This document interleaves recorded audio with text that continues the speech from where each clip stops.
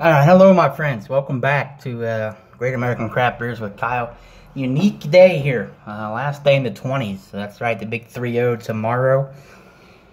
Midnight been fun, my friend. It's been fun and continuing to evolve in life. And had a good run and time to really start growing up here, apparently. But this is growing up for me now.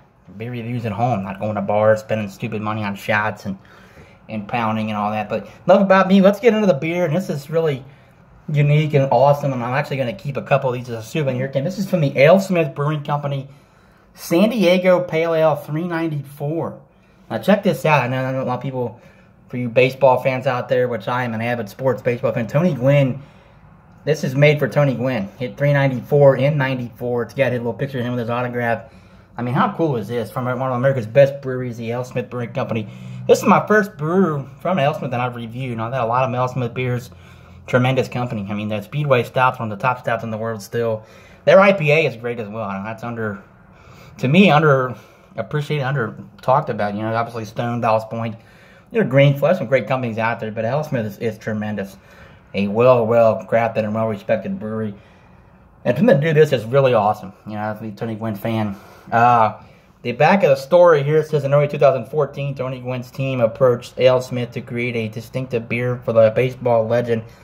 After meeting in beers with the Gwynns, Tony said that he wanted the beer to be light with a kick, which he elaborated further to mean full hop character and light in body and color. The resulting beer is a golden pale ale full of American hop flavor and aroma with a subdued bitterness and malty sweet finish.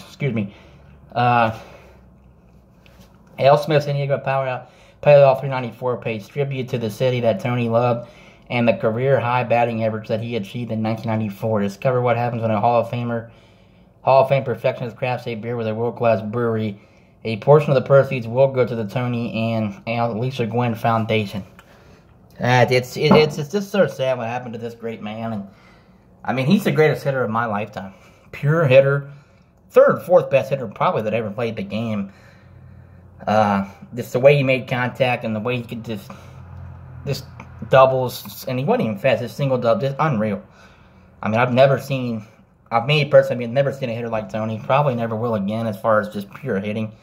I mean, you got to go back to probably Ted Williams or Ty Cobb, for that consistent and that greatness. So he would probably he's a top 3 or 4 hitter that ever played the greatest game on earth, which is America's pastime. So let's get it going here. I'm in about 3 minutes, but this is unique. I picked up a 6-pack. A little pricey, but for Tony and the logo, and I'll give a couple out. I'm going to keep one as well. So that's the kind of guy I am. $14 6-pack. I'm only going to drink one of these, keep one on the shelf, not open, and then give the other 4 away. So without further ado, let's get a pour. No AleSmith glassware. Samuel Adams trusty glassware. Really surprised that AleSmith has not done a pint night at Jungle Jams. I don't remember seeing him there over the last couple of years for pint night. But great brewery, great outfit, and again, there's just so many great breweries in San Diego that they're not talked about, and I'm not sure why. I mean, I get why, because there is so much, and look at that color. Oh, that's some tremendous color on this. This pale ale. And already getting that hop aroma up front. My goodness, yeah. Already getting... Oh, the fruit in this. Wow. Great company. Also, by the way, a couple pictures about the beer. It's 6% alcohol by volume. 6% even there on the pail. So, a little bit of more aroma here. And some good tropical notes. Citrus notes. Citrus, tropical, smooth. So, without further ado, let's thank the brewers at AleSmith, and let's keep Tony Gwynn in our thoughts and memories as the great man that he was. And he's up in heaven smiling down on all of us right now. And this one's for you, Tony. We love you, man. And thanks again, and cheers to who's ever watching this.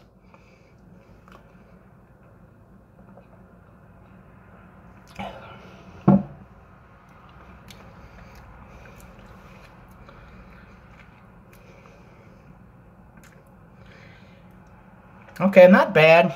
I don't think that's bad, but I'm not getting... It's a real smooth finish. This is very drinkable, and I like this beer. I can tell you now I like this, but I don't... Again, I think this is going to be similar to some pale ales that I've drank where they run together. I'm not getting I mean, this is not bad. It's smooth. And I did want to note that I drank my first beer from Big Sky Brewing Company yesterday. A pale ale out of Big Sky Brewing. I think it was called Scapegoat. Then I got a chance to review it. A friend had a bottle. It was out in Montana, the Glacier National Park, and swung by the brewery in Missoula. And that was amazing. In fact, I don't want to knock this beer, but I think that was a little better. Maybe I'll get a chance to get some Big Sky stuff. I don't know, Jungle Jim's, nothing from Montana. This is good. Very smooth finish, some tropical notes, but there isn't much in here that's blowing me away. I mean, it's drinkable, and I'd recommend it. But it's just kind of a run-of-the-mill beer for me. Let's get another sip. Yeah, it's one to enjoy, and it's good. I'm going to say it's a B. I mean, it's fair, it's solid. It's not bad, but it's not, this isn't one that I would go out, I would get this for the uniqueness of the can. It's only going $3.94 for the actual taste of the beer. No, it's not bad. Like I said, I'm going to give it a B. Serviceable, solid, smooth. I mean, you can see that I've already drank about a quarter of the beer. It's very smooth. I mean, you could really, this would be a great summertime beer. Of course, fall is here today, folks. We're into the low 40s this morning. In fact, some frost possible by Wednesday. But high still in the mid-60s here, but this is what October should feel like, not Saturday when it was 82 or, 92 3 weeks ago, which is ridiculous.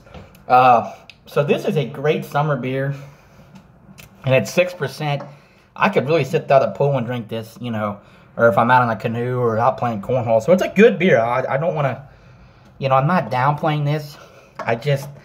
It's not wowing me. And again, I'm not saying, like I said, it is what it is. So I'm not going to say more about it, give it a B, but I think, if you're a baseball fan, if you collect stuff like me, the nerd that I am, Tony was awesome. So this is more why I actually bought this. And I like AleSmith. I'm not liking this. If this would just said AleSmith Pale Ale, and I probably wouldn't have bought it. This is what I bought it for. Tony went. And, it's a decent beer as well. So it's a B. I have some Hoof-Hearted in there that I might break out. I'm a little weary. Friend Chris Harris, if you're watching this, hooked me up with a couple of pints of Hoof-Hearted beer.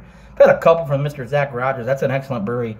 They are tremendous, and these are big boys. One's 11%, one's 14 IPA, and a stout from them. So I don't know if I'll get in that tonight or not. Just put them in the fridge, too, as well. So that's going to do it for me on this AleSmith review. But thanks again, and it's been fun, guys. And we'll see you guys soon. And as always, cheers.